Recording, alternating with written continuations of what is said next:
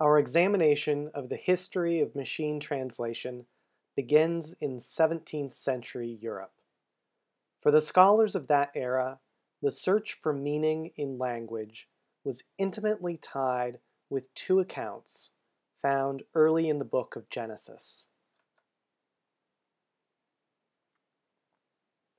Out of the ground the Lord God formed every beast of the field and every bird of the air, and brought them to Adam, to see what he would call them. And whatever Adam called each living creature, that was its name.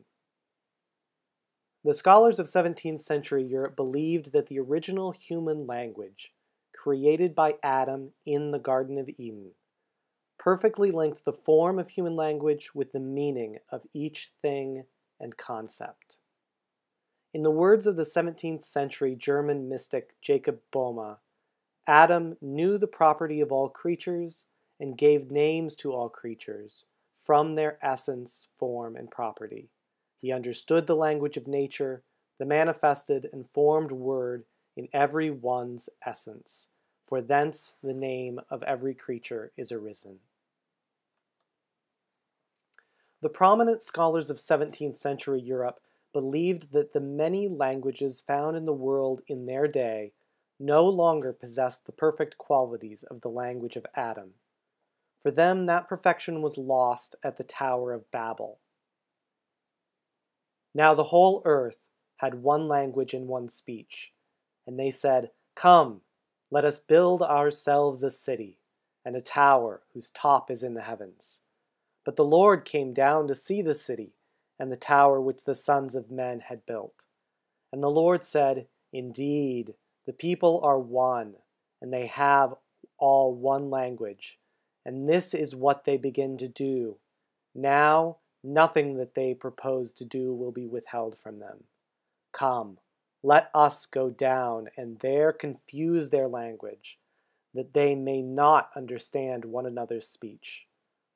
So the Lord scattered them abroad from there over the face of all the earth, and they ceased building the city.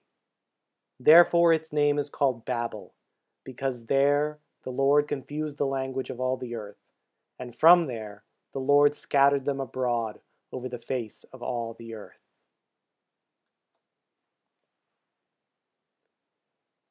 Francis Bacon was a highly influential thinker of the early 17th century. In 1605, Bacon wrote about his understanding of the Chinese writing system. Bacon believed, mistakenly, that Chinese characters represented neither letters nor words, but rather things or notions. It was proposed that the restoration of a language where words and meaning were one could resolve the political and moral crises of the day.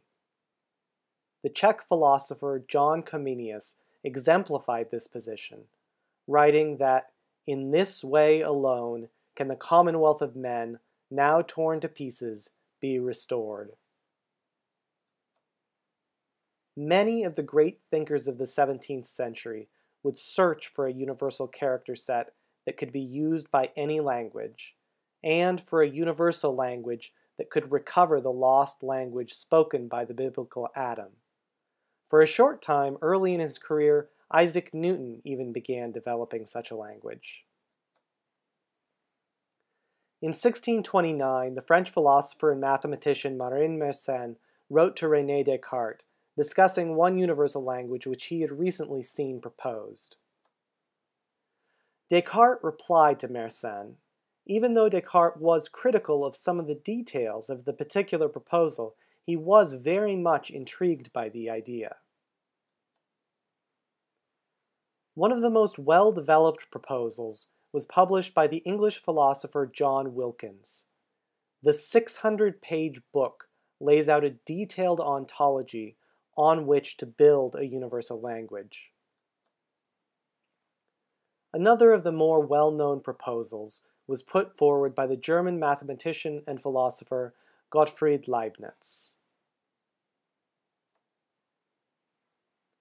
While many of the great thinkers of the 17th century believed in the idea of a universal language, not all thought that such a language was realistically attainable. Thomas Hobbes began his career working as secretary for Francis Bacon, who was a prominent English political philosopher. In his writings, Hobbes discusses meaning and ontologies, but warns against attempts to prove that the kinds of things are not infinite. He argues that no perfect categorization is possible so long as philosophy remains imperfect. The ideas behind universal language were parodied by Jonathan Swift in part of Gulliver's Travels. Swift writes of a land where people have dispensed with words entirely, and instead carry around the actual objects they wish to refer to in conversation. The French philosopher Voltaire also parodied the ideas of Leibniz, including universal language, in his satire Candide and the character of Professor Pangloss.